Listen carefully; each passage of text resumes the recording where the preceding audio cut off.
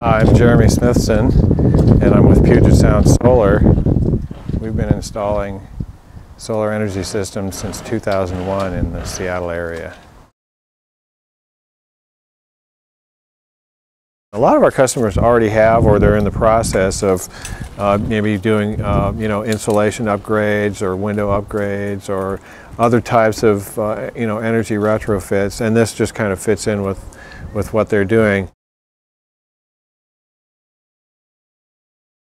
So at this project we have the luxury of standing right next to it, and we can see exactly what the crew is doing here. Thomas is up there connecting the wires to the PV modules and the microinverter. So the little shiny object that he's stepping over right now is a microinverter, one per panel. And those will get installed first on the rails, and then the panels get installed over the top. Those convert the DC electricity that's produced by the panels into AC electricity and synchronizes it with the house electric power. So these units actually sense the voltage and the frequency of the power that comes from the grid, and then they synchronize themselves to that. And that allows the power to flow right into the house through a circuit breaker where it goes to loads in the house. And then on a day like today, in the middle of the day, you got a sunny day, there aren't a lot of loads happening in the house right now, so the power that's being produced by these panels will most likely spin the meter backwards, and then the customer actually gets retail credit for the energy that they're producing but not using, and it probably goes to the neighbors' refrigerators. This is 2 kilowatts, 2.1 kilowatts. In Seattle, that's going to produce, with this exposure, will probably produce about 2,300 kilowatt hours a year. And compare that to the average Seattle house that uses about 8,700 kilowatt hours a year. So we're looking at somewhere between a quarter and a third of the energy that's required to run the house.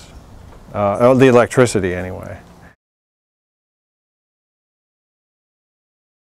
In the Seattle area, we have a lot of small rooftops. You could probably pan the camera around and see a lot of little roofs with dormers and chimneys, plumbing vents, skylights. So the actual physical space that we have on a typical Seattle rooftop for solar panels is generally not that big. So power density is king. We like to install the most power dense panels that we can get our hands on. That allows the customer to produce more energy per square foot.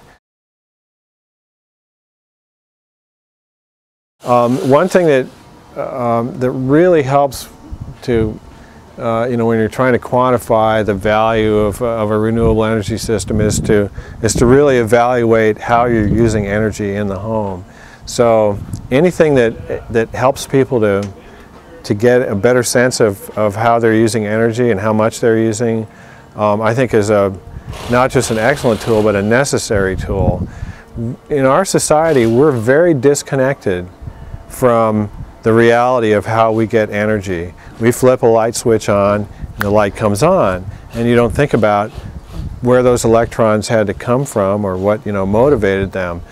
And so the more people can get in touch with exactly how they're affecting the energy use in their home, the better.